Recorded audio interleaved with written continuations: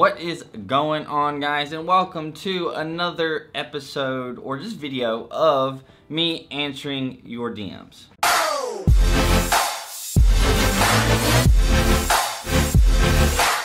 So if you don't know what this series is that I've been doing as of recently, every couple of weeks or so, I'm going to sit down and go through my social media accounts and answer your guys' DMs. It's just a way for me to get back to you guys and just really set aside some time to reply to you.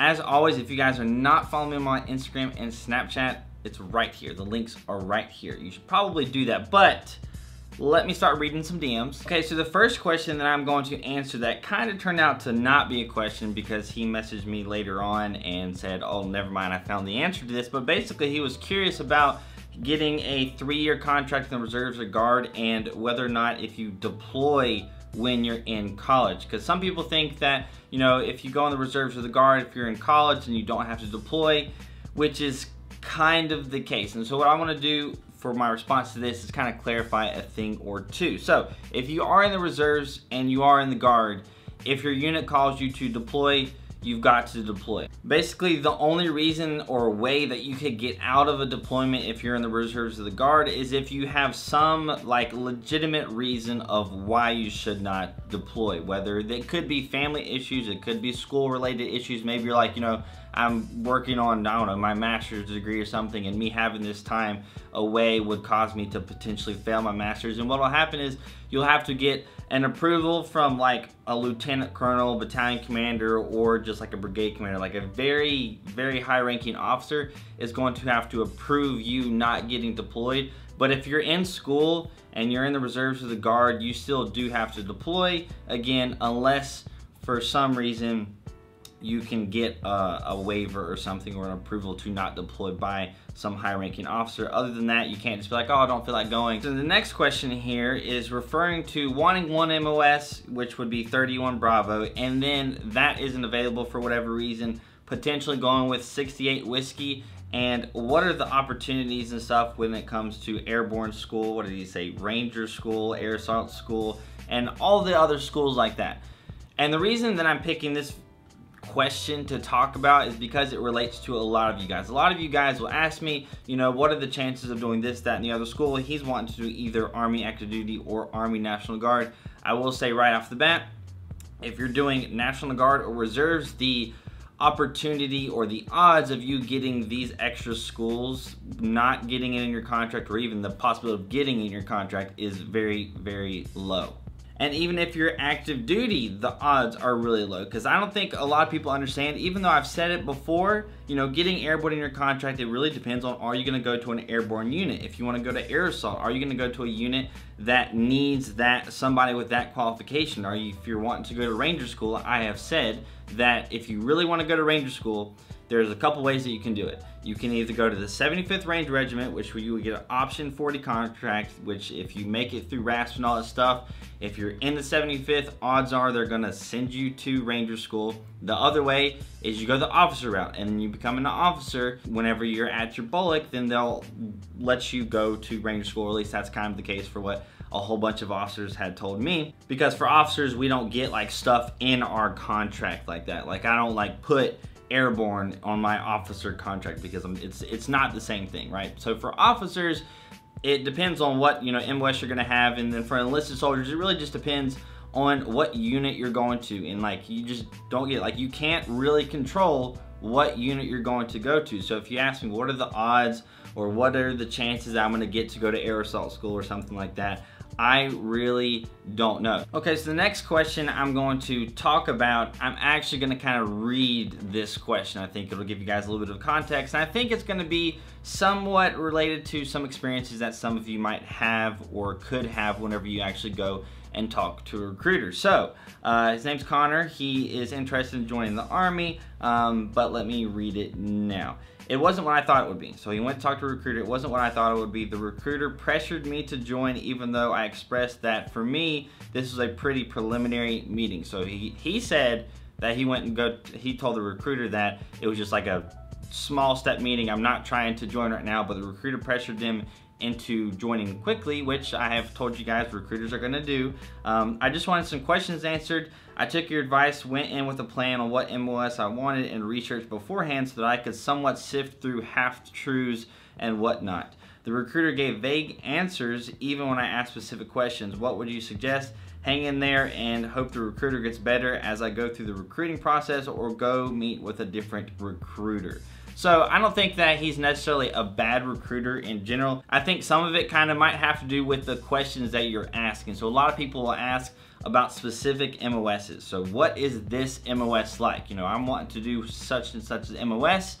What is this MOS like? And a recruiter is probably going to give you some kind of a vague answer as to what that MOS is like, because I kind of do the same things, because you don't know what that MOS is like. What's the data like for this MOS? What's this MOS like? Sometimes specific questions that you're going to ask a recruiter, they're not going to have very specific answers because they don't have that personal experience with it. Just like a lot of you guys ask me questions, I don't have personal experience with certain areas of the Army, and recruiters are no different. They're gonna be trained on the whole recruiting process. I haven't been to a recruiter's school or anything, so I don't know exactly what they're trained on, but they're trained on helping people actually join, you know, all the different benefits, all the different things that you should get whenever you're actually joining into the military, and then they can offer you advice on their experience in the military in general. So if you're asking about a specific MOS, your recruiter doesn't know what MOS, you know, or doesn't know much about that MOS. That's why I say, you know, make sure you find out what MOS your recruiter has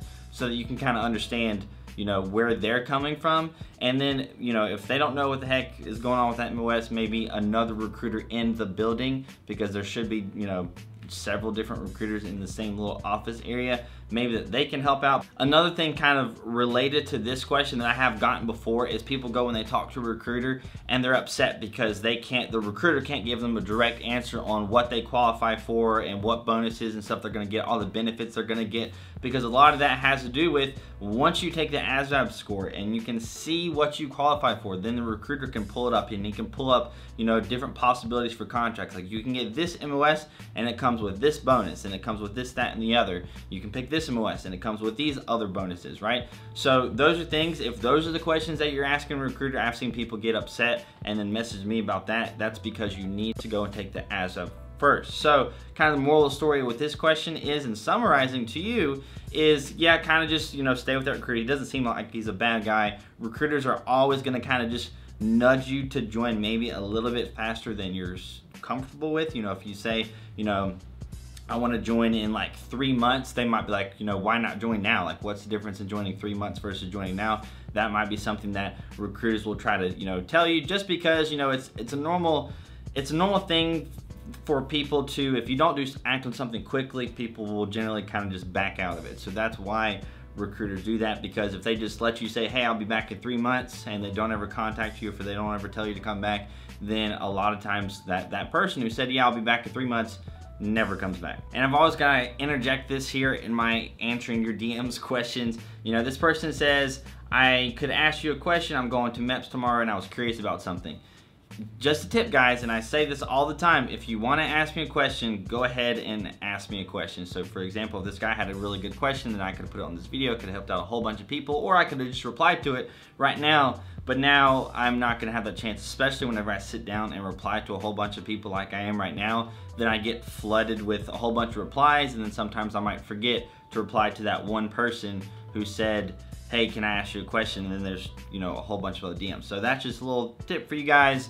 If you want to ask, just go ahead and ask. Okay, so here's a pretty serious question, but it's actually something that you guys should know if you're wanting to join the military, if you're a family member of somebody in the military. And the question is, if you go to basic training, if apparently a really close relative such as your mom or dad is dying, do you get to see them? Like, do you get to leave? That's the question here. So what happens? How does this whole kind of thing go down? So not just basic training specific, but if you're really anywhere in the military, you have a loved one in the military, you are gonna have to go through the Red Cross, right? So you're gonna have to go through the Red Cross. So hopefully, you know, they're at basic training, you know, you're gonna know what specific unit they're in. So if you contact the Red Cross, then the Red Cross will then contact your unit, and what will happen is, if it isn't actually like, you know, close relative, so like parent, sibling, grandparent, or you know, a guardian that I think you like would have to like prove or something that like, hey, yeah, like this person like actually raised me, even though they aren't technically my mom or dad. But in cases like that, not just like, oh, my best friend died, or oh, you know, my possibly even like cousin or something like that. Maybe if you lived with your cousin growing up, that could be the case. Again, you would have to kind of justify that. But in these circumstances, they're gonna tell you about it. You're gonna be at basic training, you're gonna know about it, and they're gonna ask you, hey, do you want to stay here and finish out your time here, or do you want to go home and then come back to basic training later? And the reason that they would say, do you want to stay here, is because sometimes this could happen, you know, the last week of basic training, and you find out that your grandfather died this last week of basic training. You got 5 days left. You know, the funeral is in 4 days or something like that. Just something crazy. They're gonna ask you like, do you want to stay here and graduate and then kind of go see your family like right after that happens? You might miss it or whatever, or you would have to leave basic training and then come back and then potentially even have to start all over, especially depending on how long that period of time that you're going to be gone is. So that's going to be what happens. That's going to be the options they're going to give you. Do you want to stay or do you want to go? If it's early on in basic training,